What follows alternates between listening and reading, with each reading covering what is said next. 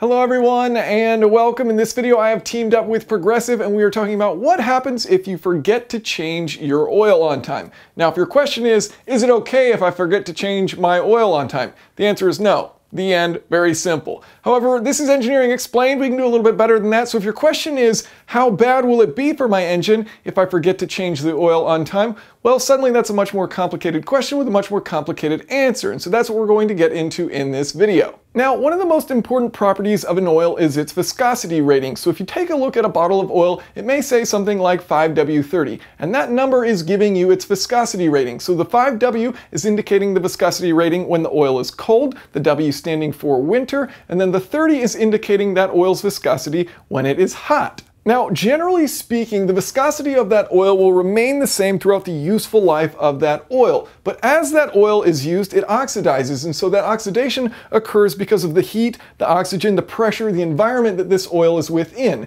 And so as that oxidation occurs within that oil, eventually its viscosity starts to increase. So there's multiple reasons for that increase in viscosity, part of it being the oxidation, part of it being that the volatile components within that oil, the lighter components that cause it to be a bit more thin, start to burn off. And you also, as time goes on, you start to include and increase the number of contaminants within that oil. So all of that results in the viscosity eventually starting to go up as you have that within your engine for longer and longer. Now, how long does that take? That's unknown. You know, it's going to depend on the oil that you're using, and it's going to depend on the engine that you're using. But at a certain point, as you start to hit this point of the curve where the viscosity starts to really go upwards, that's where you're going to start to run into danger, because you're not going to have proper flow within your engine. And without that proper oil flow within the engine, you're not going to have proper protection, and you're going to start to increase wear. Another thing we need to consider is oil consumption within an engine. So all engines will burn oil. And so in preparation for this video, one of the things that I did was I started closely monitoring the oil consumption within my own car. And to my surprise, and I was happy to find out, the oil consumption was actually pretty low. So I changed the oil about every 6,000 miles. And the oil level was still within the parameter of where it should fall during those 6,000 miles. Now, it only has 20,000 miles on the car itself, so it's still a relatively new engine, and so you wouldn't expect to see too much oil consumption. As engines age, they tend to increase the amount of oil that they start to consume. So why do engines consume oil? Well, there's three major sources for that oil getting into the combustion chamber and then burning off. The first one being the valve guide. So as your intake valve is moving up and down, you have oil lubricating that interaction, and that oil can leak down within your intake and then eventually work its way into the engine where it is burned in the combustion chamber.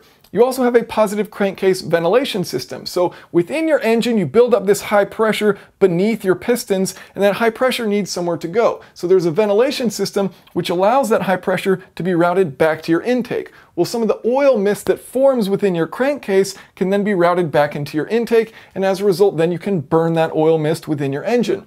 And finally, you use oil to lubricate the cylinder walls with that piston-cylinder interaction. So a third location where that oil will be interacting with the combustion chamber and thus burning off. So what is the danger of burning off oil? Well, obviously our worst case scenario is we just burn off literally all of it. So there's no oil remaining and our engine has no lubricant, and as a result it gets way too hot. A ton of wear is going to occur because you're going to have metal on metal interaction, and it's going to lead to catastrophic failure. So that's of course the worst case scenario. What's more likely to actually happen is if you're just, a little bit late on getting to your oil change, is you're just going to have less overall oil within the engine.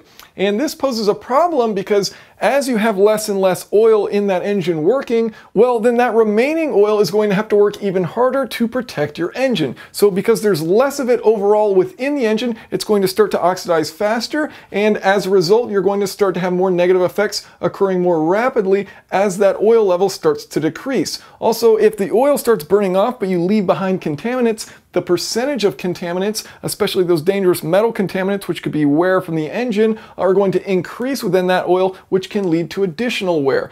So it starts to kind of spiral out of control, and that's where you kind of start to see, these curves right here, where all of a sudden that oil is now oxidizing significantly quicker, it's getting significantly thicker, and the contaminants are increasing rapidly within it. Now, motor oils are actually really complicated, and they include all kinds of different additives which are important for your engine's health. And And so this is not a complete list of all the additives you can expect to find in an oil, but we are going to touch on some of the major ones here. And so we're going to work through different additives, talk about what they are used for within the oil, and then what the consequence is of, using that oil for far too long and not changing your oil on time. So the first one, antioxidants, and oxidation is the primary cause of oil degradation. So antioxidants are super important in reducing that rate of oxidation. So the consequence of waiting too long is that this oil starts to break down more and more, losing its effectiveness, and you have an increase in wear within your engine. We also have anti-wear additives. For example, zinc can be used to do this,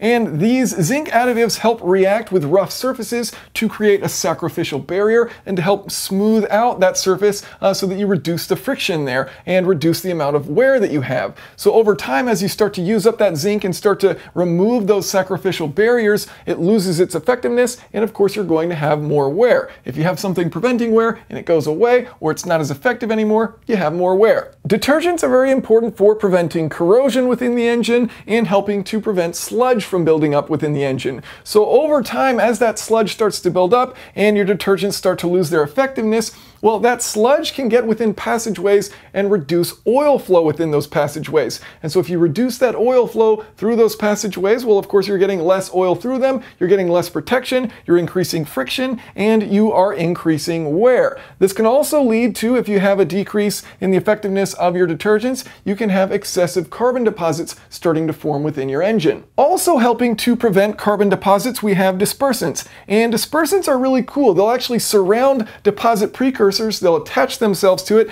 and they'll suspend that deposit precursor within the oil. So it just circulates within the engine. Perhaps the filter will be able to filter it out, and if not, it just continues to circulate within that engine, but it doesn't attach to anything and form a harmful carbon deposit. So these dispersants help to suspend that deposit, and in doing so, you don't have those deposits forming within your engine. Of course, the longer you wait, the more these deposit precursors are going to be held within your engine. So if you don't change it out, well, you've got all those deposits floating around in your oil, just waiting and waiting and waiting to attach to something, and you're never actually removing all those deposits from your engine. It's actually a good thing, to see that dark oil coming out. It means you're taking out all of those contaminants when you change the oil. However, you don't want those contaminants in there forever, so you need to change your oil on time. Now, viscosity modifiers are also a very interesting additive, and so these can be used to allow for multi-grade oils. So for example, if you look at a graph of viscosity versus temperature, viscosity being our vertical axis, temperature being our horizontal axis,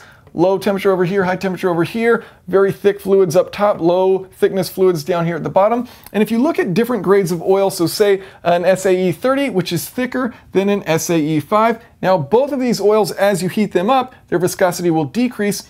However, if you add viscosity modifiers to an SAE 5, you can change the characteristic of it. So at low temperatures, it will remain the same. It'll remain a SAE 5 rated viscosity oil. However, as you get to those higher temperatures, these viscosity modifiers start to expand out, and as they expand out, they start to thicken that oil. And so it acts more like an SAE 30 oil at higher temperatures.